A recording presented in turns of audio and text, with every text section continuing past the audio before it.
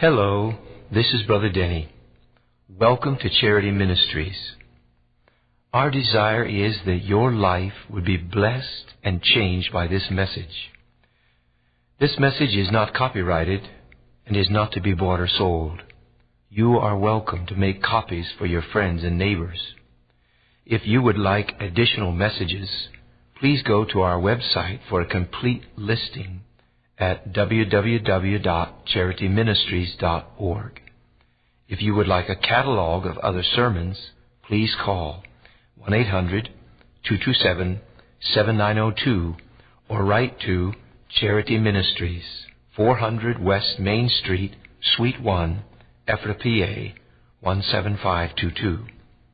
These messages are offered to all without charge by the free will offerings of God's people. A special thank you to all who support this ministry.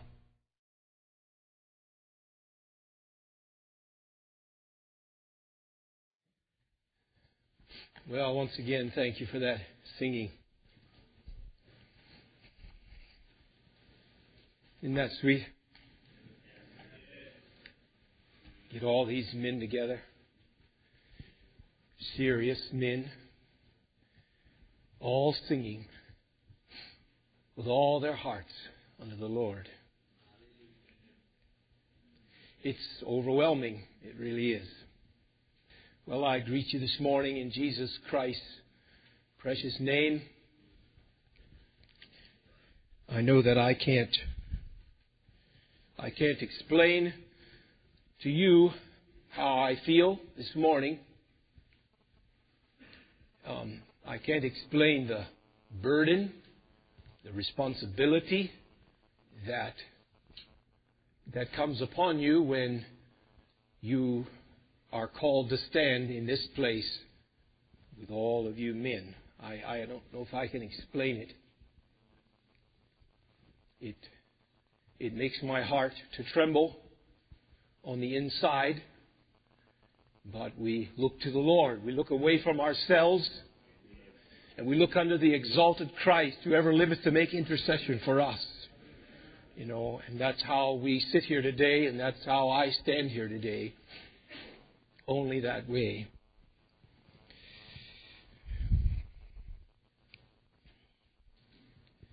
Well, I'm notorious for changing my titles, and so I'm doing that again this morning.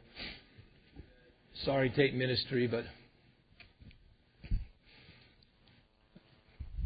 I told Brother Jason this morning that it's one thing to sit around the table and throw titles around, which is what we did about 2 months ago and gave me my title.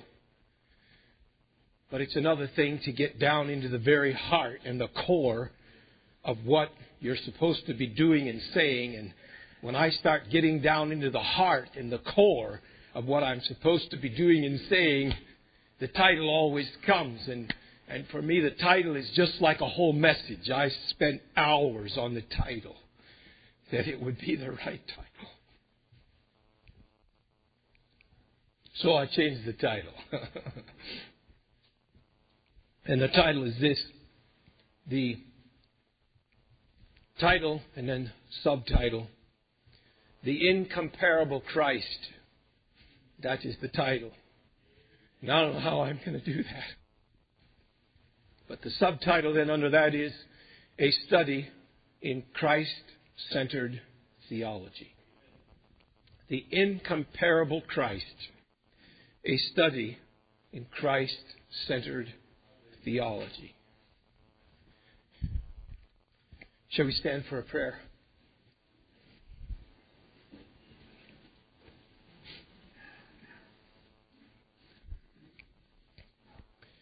O Lord, we all unite our hearts together here this morning, recognizing that we are all undone.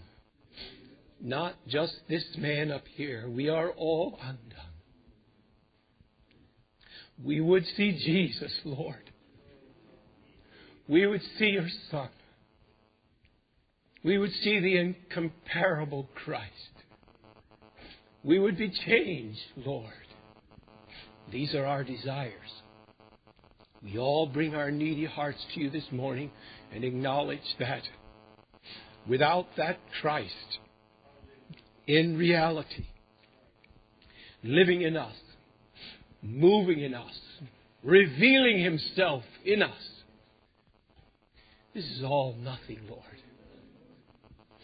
It's just one more movement. Oh, Father, we pray You will open our eyes. We might see the King in all His beauty, Lord, through these next 5 days. Lord, give us that spirit of wisdom and revelation in the knowledge of Your Son, Jesus Christ. We pray in His holy name. Amen. You can be seated.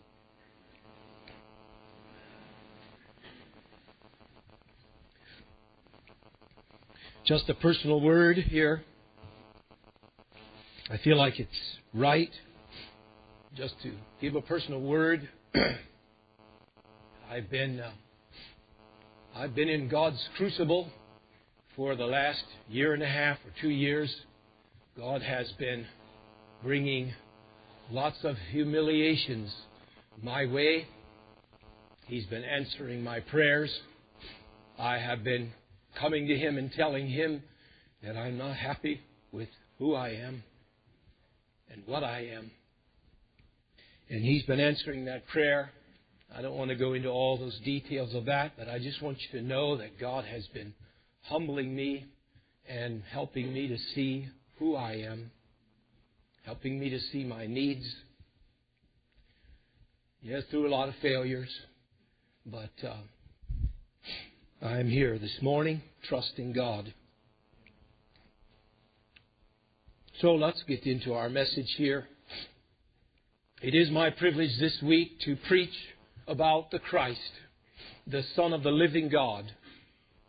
I was thinking about my assignment last week as I was beginning to prepare, and I thought in my heart, I cannot go wrong on this subject. Though there's no way that I can cover it all, I cannot go wrong on this subject. God the Father is so jealous, and He so longs for the exaltation of His Son in the hearts of His people. He longs for that. And though we all are weak vessels, and though we see through a glass darkly, and we know that someday we will see face to face, when that which is perfect is come, we shall see Him as He is. And we know that whatever attempt we may make through this week to preach about Jesus Christ, the incomparable Christ, the Son of the living God, we know that we cannot do justice to that, but yet I have this confidence in God that where God looks down and sees a man or a group of men who are desiring to see His Son in a more beautiful way, I do believe that God will come and stand beside us and help us to see the beautiful things that are all wrapped up in His beautiful, lovely Son, His beloved Son, whom He is well pleased. I also take this confidence this morning. The verse there in the book of Revelation where it says, the testimony of Jesus is the spirit of prophecy. And what I believe that scripture means is simply this: where there are men and women who are willing to open up their mouths and exalt the Lord Jesus Christ, the spirit of prophecy or the breath of prophecy is upon those men and those women. God will come to their aid because God is longing to exalt His Son in our hearts and to reveal His Son in us and through us in ways that we do not know up until this time. So I take confidence in that. I can't go wrong this week with the subject that God has given to me. The person of Jesus Christ is by far, far, far the most influential man in all of human history. The most influential. In fact, If we look for Him, we will see His footsteps in all of history. You get out a world history book and you begin to look even in that world history book. If you will look at that book through the eyes of Christ, if you can somehow sit on God's throne while you read that world history book, you will see the footprints of the Savior down through the annals and ages. It's His story. No one else's. His.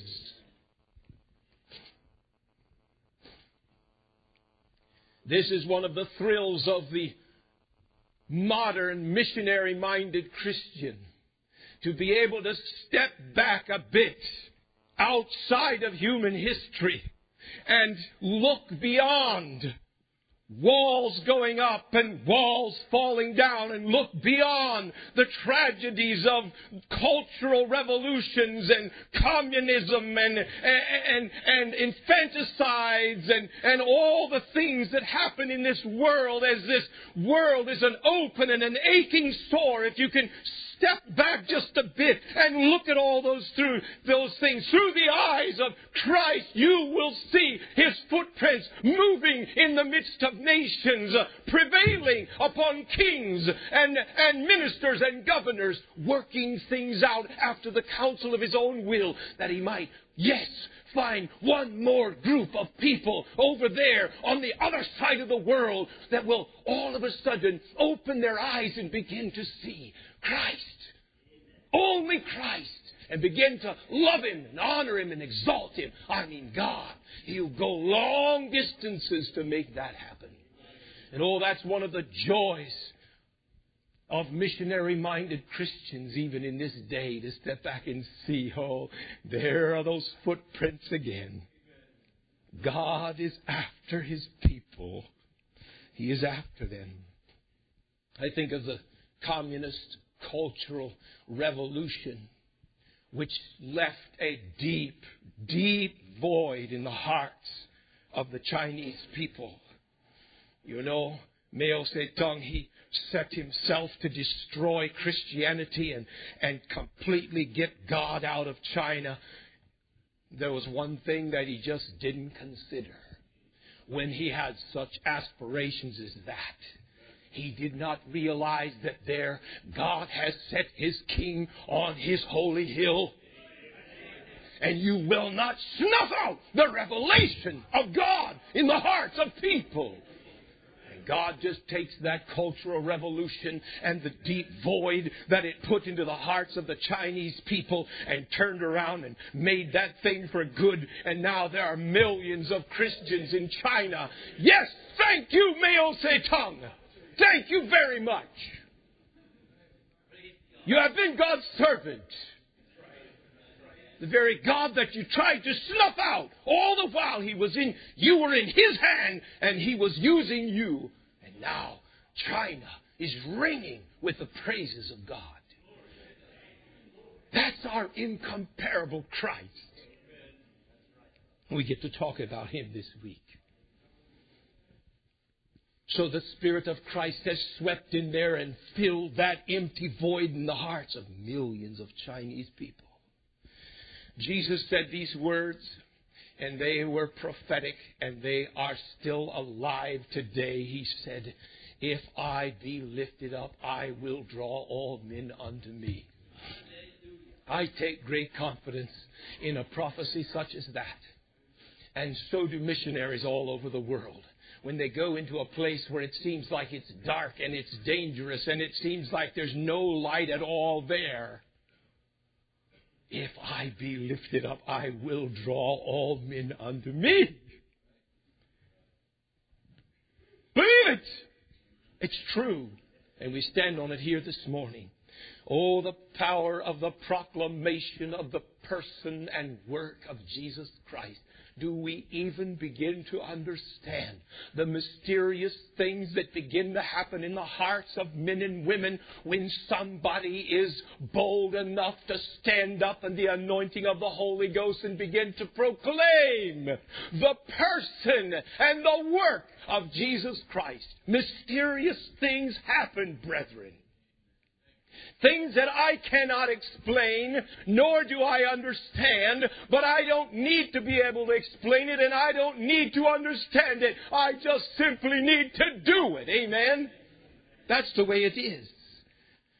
Powerful influences. Yes, Christ is the most influential person in all of history.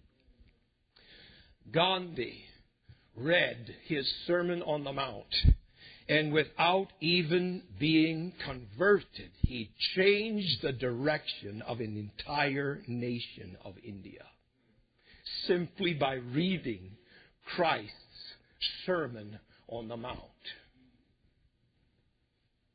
He is the incomparable Christ, isn't he? Slavery has been abolished because of his name. Whole nations have changed from idolatry to Christ worship because of his name. That's one powerful Christ, brethren. I think of South Korea and how that even 100 years ago, South Korea was one heathen nation, filled with Buddhism and Confucianism. But there were some missionaries who somehow believed in the power of this Christ, the Son of the living God. And they began to proclaim the person and work of Christ in Korea. And today, Korea is a totally different nation. Now, it's not everything that I would like it to be, and I guarantee you it's not everything God would like it to be as He sits upon His throne. But when you look at what Korea was 100 years ago, and you look what South Korea is today, you have to stand back and marvel again and say, oh, what a wonderful Christ who could change a whole nation of people.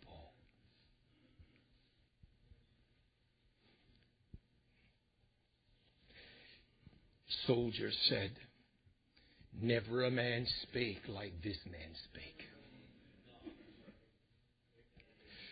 And that was just the Christ in His humanity. We're way beyond that now, but just the Christ in His humanity. Let's turn for a scripture in 2 Corinthians. Can we do that?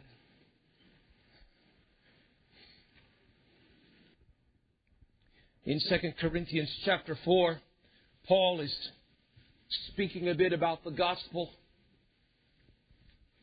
And by the way, the gospel is Christ. It's not a doctrine. It's not a historical writing of something that happened. The gospel is Jesus Christ. He is the hope of all of humanity. Nothing less than He.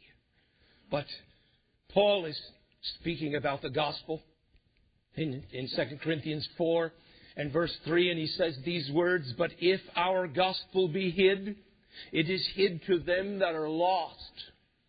And he explains how it is hid to them that are lost. Gives us a little bit of an insight here, pulls back the veil, lets us see behind the scenes of this physical world that we live in. And he says these words, in whom the God of this world hath blinded the minds of them which believe not. Now we all understand that truth. We know that's so. We know from our own experience, we look back to a day when we were totally blind. And we look at it now and we think, how could I be so blind? But yet every one of us was so blind until the light of the glorious gospel shined in our hearts. And now we see. But though we see, we can look back. We remember how blind we were. How the God of this world hath blinded the minds of them which believe not, lest the light of the glorious gospel of Christ, who is the image of God, should shine unto them. See, that's what the enemy is out to do. To stop, to block that shining image of God, which is Jesus Christ. And through this week, our desire is to do the exact opposite of that. To lift up that beautiful image of God for who He is. So Paul goes on in verse 5 to say, "For we preach not ourselves," and I like that.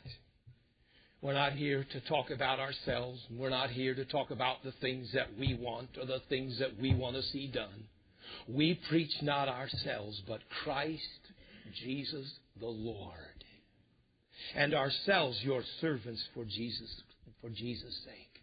And then Paul tells us why He has made Himself a slave, why He is the servant of Jesus Christ, why He is the prisoner of Jesus Christ. And this is quite revealing to our own hearts this morning. He says, "For God who commanded the light to shine out of darkness." Now He's going back to the creation here, just for a moment. And it's good for us to go back to that creation also. The God who commanded the light to shine in the midst of the darkness. See? "Let there be light," God said. And there was light, just like that. See? I mean, that makes you just stop, sit back in your chair a moment. Just that. We're talking about a God who commanded that there would be light. And there was light that shined in the midst of darkness. But then Paul goes on to say, here's my motivation. That God who commanded the light to shine out of darkness has shined in our hearts. Oh, brethren, do you realize what you have? That God hath shined in my heart. I see. To give the light of the knowledge of the glory of God in the face of Jesus Christ. God, the eternal God, Jehovah, the eternal self-existent one, has pulled back the veil and revealed Himself in His Son, Jesus Christ. Can we grasp that this morning? That mysterium tremendum of the universe,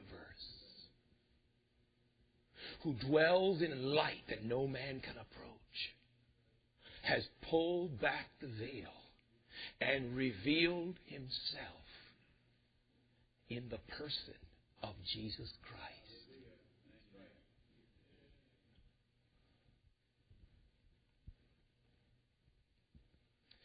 Colossians chapter 1 says that Christ is the visible image of the invisible God.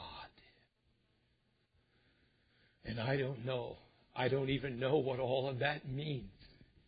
We're talking about things this morning that we don't even totally understand. That's the way the Bible is. The Bible is still filled with many, many mysteries that we do not understand, but we can gaze into it and we can see enough that it moves us. And that's our prayer this week, that which we do see, it will move us into practical realities of everyday life. Yes, it's wonderful to behold the exaltation of the Lord Jesus Christ, but oh, my brothers, if that's all we do, we haven't seen anything. If it doesn't change us, we haven't seen anything. Christ is the visible image of the invisible God. And brethren, we have seen Him. We have seen Him, praise God. We may not have seen Him the way that we should. I know we haven't seen Him in all that He is. But this morning, we have seen Him. God, who commanded the light to shine in the darkness, has shined in our hearts to give the light of the knowledge of the glory of God in the face of Jesus Christ. And we have seen Him.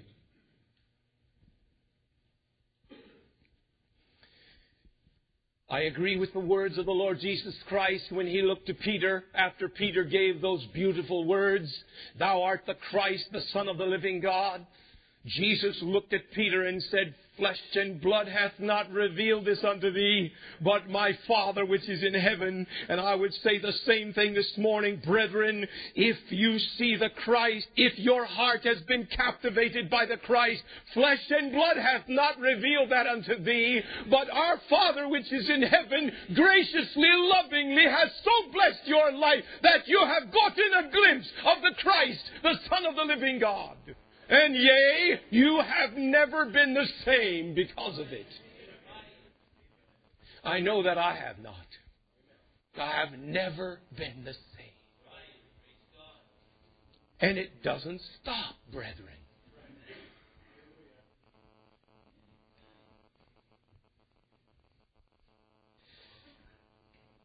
Blessed are your eyes and blessed are your ears. This morning, oh, the glory of this Christ, the glory of this incomparable Christ. Let me just say this, brothers. There is no other name under heaven given among men whereby men are saved. And may I just warn you, the day is coming, and it's not far off, when you will be considered an absolute bigot and a crazy madman, that you would dare to stand and make such a statement as that.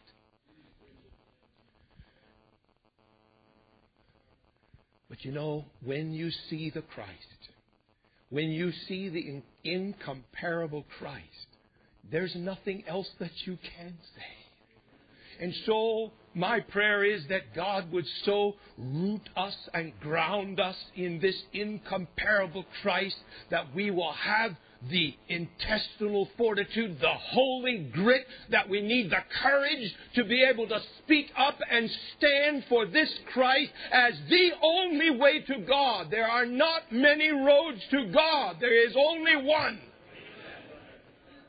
That statement is becoming very unpopular, even as we sit here today. We must train our children to stand firm on that statement, brethren. They're going to face things that we have not faced. I promise you, it is coming.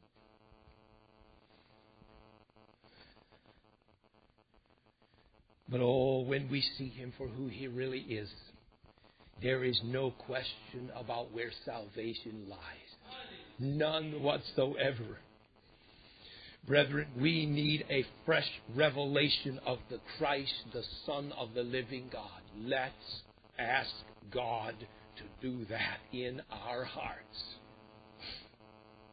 Flesh and blood does not reveal that unto thee, but only your Father which is in heaven can give you a fresh glimpse, a fresh revelation of the Christ, the Son of the living God. My mind goes to those early Moravian brethren there at Herrnhut in the midst of a communion service. They got a fresh revelation of the crucified Christ, and it so changed those brothers and sisters. They spearheaded a modern missionary movement which moved like fire for 100 years. That's what the incomparable Christ can do. They saw Him, and they were never the same. And they could do nothing else but give their lives for the exaltation of that Christ in heathen lands where they've never heard. They couldn't do anything else. The Apostle Paul had a fresh revelation of Jesus Christ on the Damascus Road, and he nurtured that vision of Christ all of his days, and it became his burning passion, and it consumed his every moment. And God wants to do those kind of things in our hearts. It is time, brethren. It is high time that God would do such a work in our hearts that we could also walk away and say, I will never be the same.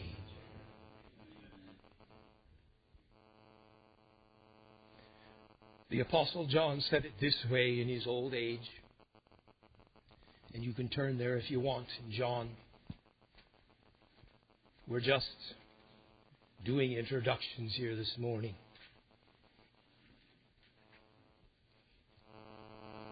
But listen to the old man. And he was old when he wrote this. Listen to the old man. Picture him. Old, gray-haired, bearded man. Weak on his knees and legs.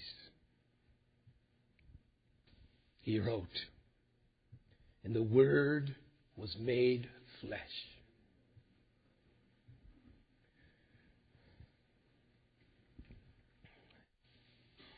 In the beginning was the Word, and the Word was with God, and the Word was God. The same was in the beginning with God. All things were made by Him, and without Him was not anything made that was made. And the Word was made flesh, and dwelt among us.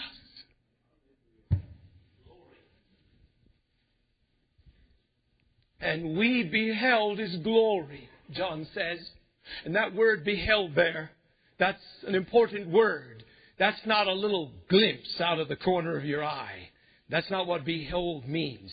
Behold means you stop what you're doing. Your attention is arrested and you gaze upon Him. And John can truly testify, I spent those 3.5 years gazing upon the Word that was made flesh and dwelt among us.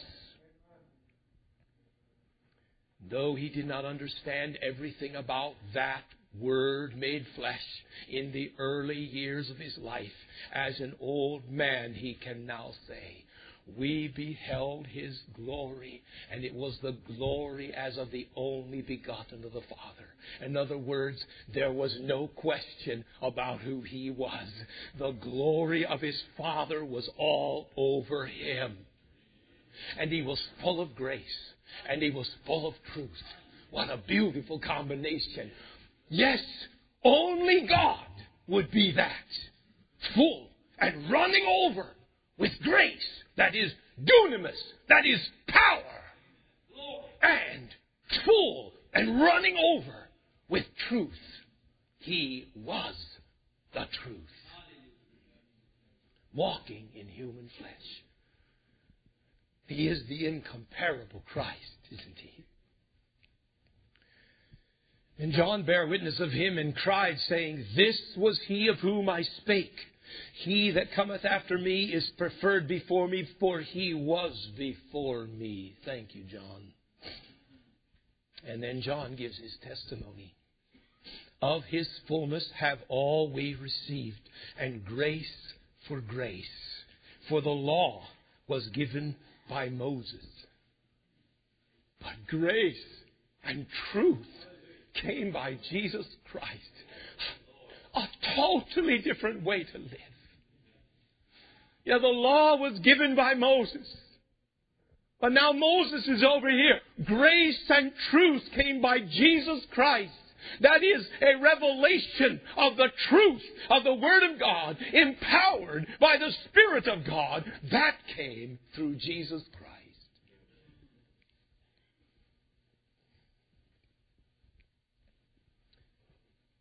No man hath seen God at any time. The only begotten Son, which is in the bosom of the Father, He hath declared Him. Yes, He hath declared Him by His very words, by His very deeds, by His very example, by His very character. He hath declared God. He is the incomparable Christ by His life. John said, we beheld Him, we gazed upon Him, we touched Him, we laid our head upon His breast. We watched Him heal the sick. We were there when He stilled the waves of the storm out there in the Sea of Galilee. Oh, we beheld Him. We watched Him. The Christ. In His humanity, we watched Him. And John finishes this way. He finishes his testimony this way.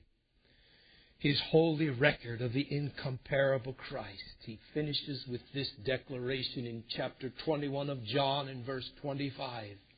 And there are also many other things which Jesus did, the which, if they should be written, every one, I suppose that even the world itself could not contain the books that should be written. And if He could say that, after watching Him for just those years, how much more today, brethren? Yea, the world could not contain all the books, but I'll tell you what can contain them.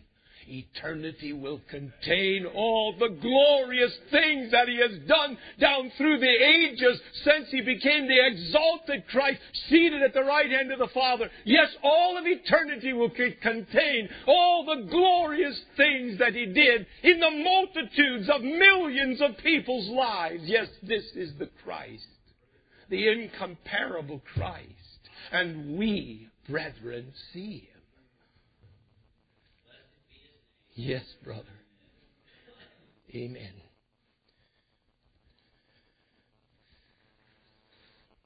Missionaries tell glowing stories of the heathen's response to the declaration of Christ's life. You know, sometimes the missionary has an unusual opportunity to take a whole village and just lay out Christ to them. You know, before they get to the story of the crucifixion, they get the story of His life. And those natives, those heathen, they love Him. They behold His life. And just like John, they are enraptured by it. And their hearts are drawn to Him. And in fact, it finishes them off when all of a sudden that beautiful person is hanging on a tree in suffering agony for their sins. And it breaks their heart. Yes, He is the incomparable Christ in His life. But not only is He incomparable in His life, He is the incomparable Christ in His death. The centurion, standing there and watching Him die, said, surely this is the Son of God. This is the Son of God. Isaiah says, He was despised and He was rejected. He was acquainted with grief. He was smitten of God. He was wounded and He was bruised. He bare our iniquities, and He opened not His mouth. But as a lamb going to the slaughter, He laid down His life. He was made an offering for sin. Yes, He is the incomparable Christ in His death.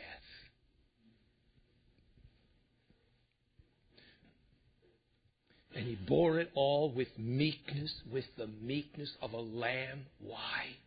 That He might set us free. That He might set us free. You know, I was thinking about it as I was meditating upon this subject, Victory comes in a different way for us. We're God's people. It's not the same. It's not by the strength of our hands. It's not by the power of our abilities. It's not by the power of a gun or anything. That's not how it comes. But I was thinking of that little picture there in the book of Revelation where John was weeping because no man was found in heaven or in earth who could take the scroll and loose the seals thereof. And I think it was an elder that came to John and said, John, don't weep. Don't weep. The Lion of the tribe of Judah hath prevailed. And I like to try to think, put myself in John's shoes, Okay, the Lion of the tribe of Judah. And he probably turned to look to see a lion. And guess what? He saw a lamb. A slain lamb. And oh, brethren, that's how it works in God's economy. It's not a lion. It's a lamb. It's not how strong we are. It's how weak we are. It's not how smart we are. It's how much we can yield ourselves and come down and be low and humble ourselves in the same way that Jesus did on the cross. Yes, He's the incomparable Christ in His death, but He showed us the way. He showed us the way. And John turns to look to see this Lion of the tribe of Judah. And behold, a lamb as it had been slain. Hallelujah. That's so beautiful. A lamb. And then all of heaven falls on their face before that lamb. Just to let you know how wonderful it is that the lamb overcame through death. Hallelujah. Philippians chapter 2. Can we turn there? My, these things are interesting. If you're a preacher, you'll know what I'm talking about. But you work on things like this and you think, how am I going to do this? And I don't know if I have enough to say, and I don't know how this is going to go. And you fret and you pray and you cry and all those things. And then you get up here and you just have way more than you could ever fit into 1 hour. Why? Because the testimony of Jesus is the breath of prophecy. That's why. The Apostle Paul had tremendous insight into the incarnation of Christ. John just said the Word became flesh. But when you look to Paul, Paul had revelations of the incarnation of Christ that the other apostles did not understand in the depths of that Paul did. And we find that here in Philippians chapter 2, verse 5 through 8, where Paul admonishes us and also the Philippians, let this mind be in you which was also in Christ Jesus, who, being in the form of God, thought it not robbery to be equal with God, but made Himself of no reputation, and took upon Him the form of a servant, and was made in the likeness of men. And being found in fashion as a man, He humbled Himself and became obedient, even unto the death of the cross. And that's as far as we'll read for now. Theologians call these verses the 7 steps downward of Christ, or the great kenosis, the great self-emptying of Christ. There are 2 phases of this great self-emptying. There is that which He laid aside, and there is that which He took upon. And there's great wisdom in that statement that I just made. For us, practical wisdom for us. There are things that we also need to lay aside. And there are other things that we need to take upon us.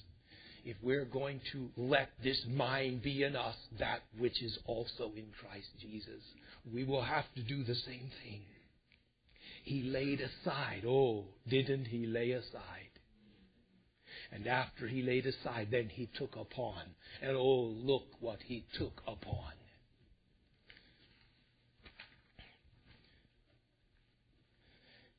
This is the incomparable Christ. It is hard for us to even imagine the distance that he traveled. But we must at least try to grasp the great gulf between who he was and what he became. For you and I, the great gulf would be like us becoming an ant in order to save all the ants. That's just a little picture, but I believe the distance is way more than that. But you can just, use your imagination a bit to come down and become a little ant living in an ant colony, going in that little ant colony to save all the rest of the ants.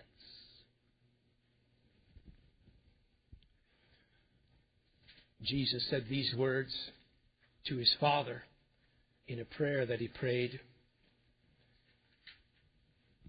It was about time for him to go on. And he said these words. It was a prayer. He said, "And now, O Father, glorify thou me with thine own self, with the glory which I had with thee before the world was." Now, we don't know all what that means, but glorify thou me with thine own self. Give me back everything that I laid aside.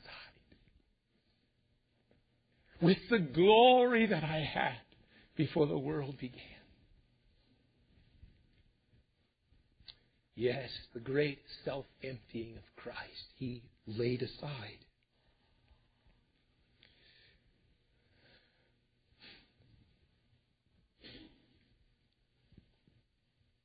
Having all the nature and attributes of God, he did not grasp or hold on to it.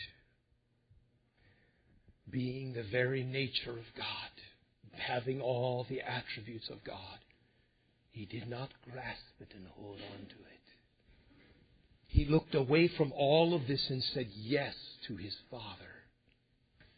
Yes, Father, who sent him into the world to save sinners. The Scripture says that he made himself of no reputation. He made himself nothing. And brethren, that was a choice that he made. A clear, conscious choice to make himself nothing. He emptied himself of all that he was, laid aside his robes of deity, and chose to humiliate himself and count himself of no value. That's laying aside, isn't it? But let's look at the taking upon for a moment. He took upon him the nature of a servant, a slave. Totally different mindset. Totally different. The Creator. He spoke the worlds into existence. Submitted himself to do his Father's will. Millions of angels are at his command. Everything happens at his word. Now all of a sudden, he takes upon himself the form of a slave. The feet washing scene there in John chapter 13 is a beautiful picture of what he did. A physical picture of the spiritual reality of what he did. He laid aside his robe and picked up a servant's towel and knelt down and washed the feet of his disciples, the dirty feet of his disciples. That's what the Christ did. That's what he did.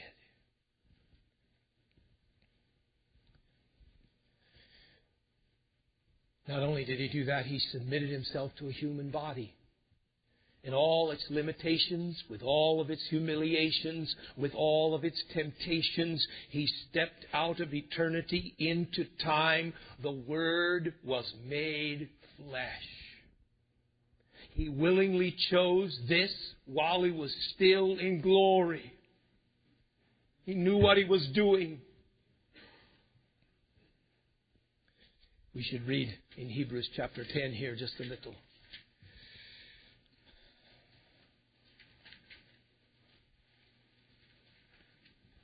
In Hebrews 10, verse 4 through 7. For it is not possible that the blood of bulls and goats should take away sin. Bottom line. It's not enough. The Passover lamb is not enough. The burnt sacrifices are not enough. That red heifer is not enough. It was not possible that the blood of bulls and goats should take away sin. And see, that is what was needed.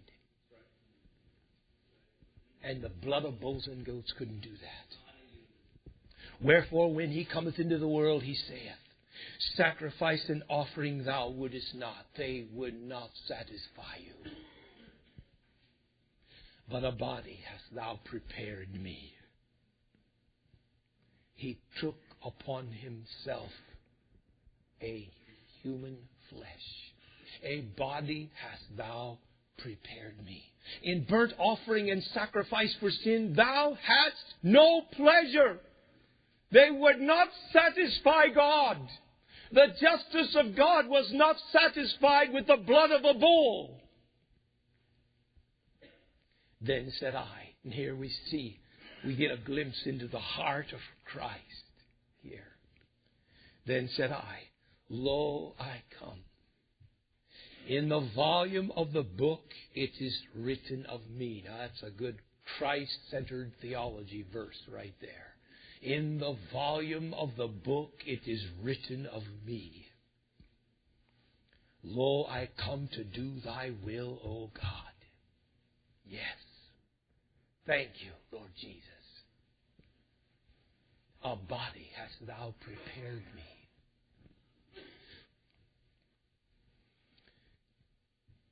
And being found in fashion as a man, He found Himself a man. I don't know when and how all of this happens. Christ was born a babe in Bethlehem. We know that. The miracle of His virgin birth is beautiful here today. But that baby was a baby. He didn't sit there. He wasn't all grown up in a baby's body. He was a baby. There came a point in time when it dawned on Him who He was. And you know what He did? He humbled Himself. He yielded. I don't know when that was. I don't know if it was when He was 12, as He was caught up there in the temple and His parents were concerned about Him, and He just, in innocence, He said, Wist ye not that I must be about my Father's business? Don't you know why I'm here?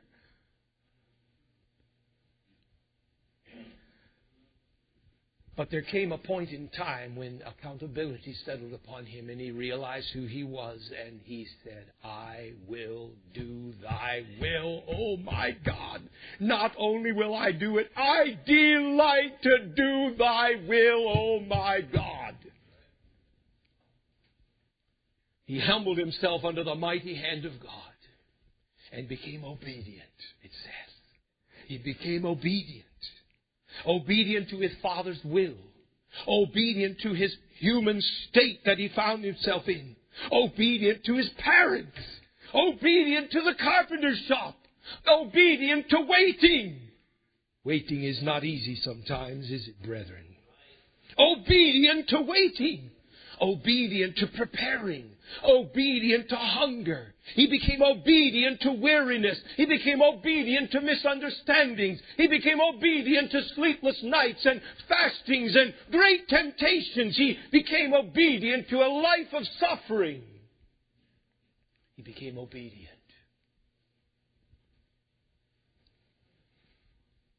And verse 8b says, He became obedient unto death, even the death of the cross. He became obedient. See him there in the garden as he wrestles to become obedient to the death of the cross. He is wrestling in the garden. This is no little thing that he's going to go through. He's suffering temptation in the garden. And he wrestled with God. Strong crying and tears, it says in Hebrews. And he was heard, in that he feared. Yes, he became obedient unto death, even the death of the cross. He had a beautiful, redemptive obedience all the way through to the end. And it says in Hebrews chapter 12 that for the joy that was set before him, he endured the cross and despised the shame. And brethren, we are the joy that was set before him. May the Lamb that was slain receive the reward of his suffering, brethren. And we're not talking about those out there yet, although we'll get to those out there. But oh, may the Lamb that was slain receive the reward of his suffering out of our lives. Because it was the joy set before him. He saw. He saw. And we're here today.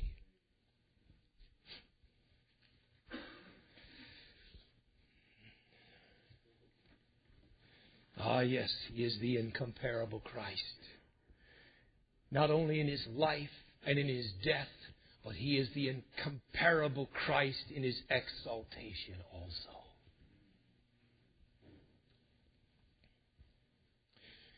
Over here in Philippians, we can go back there now. I'm going to make it. Bless God.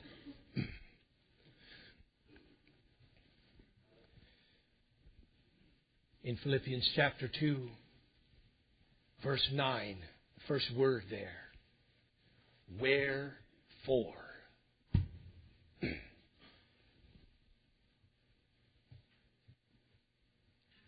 Wherefore. What is that wherefore? Therefore. It is point to all that has been done already. That wherefore is pointing back to the great self-emptying of Christ that ended in an agonizing death on the cross.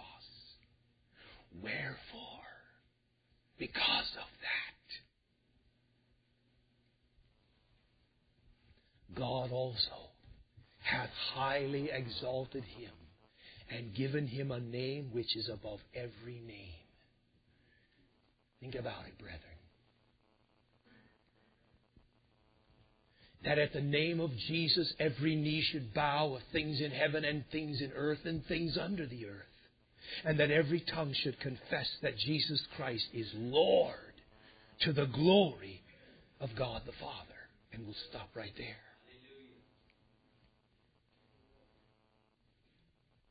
Yes, God also hath highly exalted him and given him a name which is above every name. Ephesians, Brother Mark read these words. But Ephesians chapter 1 says it this way. Verse 19. Paul is praying that God would open up their eyes.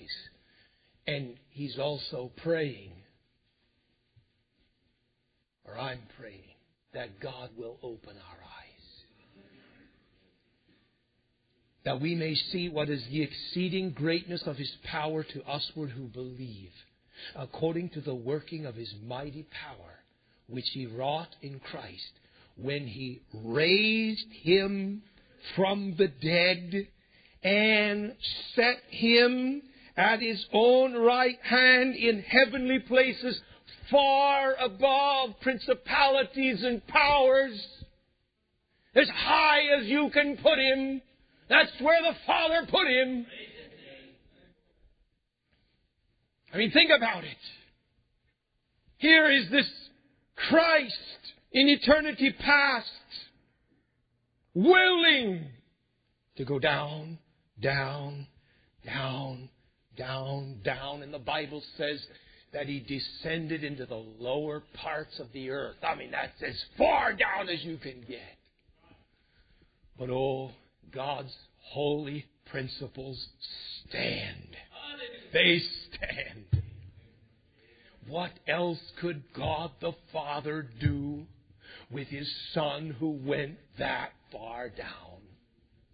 But to raise Him back up out of the lower parts of the earth, back up out of a dead body into a resurrected body, and not stop there, but keep on going and raise Him up there far above all principalities and powers, and glorify Him in the way that He was glorified, with all of His attributes and all of His grace and all of His power upon Him. Put Him back up there where He was before. And brethren, that's not just a nice little story this morning. That has great implications upon your life and mine in 2008 where we live today. It's not just a nice story. He is the exalted Christ. The Father hath lifted Him up out of the lower parts of the earth and placed Him far above all principalities and powers. Yes, He is the incomparable Christ in His exaltation. He is. John saw the exalted Christ in Revelation chapter 1, and he fell on his face like a dead man. Yes, Father, glorify me with Thyself, with the glory which I had before the world began. And that's who John saw in Revelation chapter 1. And by the way, He's the Christ who walks in the midst of the churches. He is the Christ who walks in the midst of the churches and walks in our midst this very morning. He is. There are many portraits of the exalted Christ in the book of Revelation. Some of them are awe-inspiring and some of them are terrifying. But He is the incomparable, exalted Christ. While we rejoice and we are humbled by the crucified Christ, it is the exalted Christ that is incomparable in His influence over the last 2,000 years. It is the exalted Christ. And we will say more about that in the days ahead. We will close with this word. One little word again in Philippians 2 and verse 12. Wherefore. We will end with another wherefore. And we must again say, what is that wherefore, therefore? And Paul is tying the words that follow, which we will read maybe tomorrow. He is tying all those words to this Christ, this incomparable Christ. His life, His death, His exaltation. Brethren, His life, His death, and His exaltation has a wherefore that's very practical for you and me. Wherefore, my beloved. And we'll stop there. The Christ that does not radically change my everyday life is not the incomparable Christ of the Bible. That Christ changes people's lives. Let us be one in that number whose life has been so radically changed because we have seen Him and we know Him. Let us bow for prayer. Oh, Father, thank you. Thank you for your faithfulness, Lord. Oh, such a good Father you are to us that we can be here today, that we can sit in these heavenly places in Christ Jesus and gaze upon these things, Father. I just pray for these dear men. I pray for my own heart, God. I pray that you'll change us this week, Lord. You know, Lord. You know where we live. You know this land we live in, Father. Oh, Father, we ask you. Let us be like the Moravians and get a glimpse of your Son that will so change us.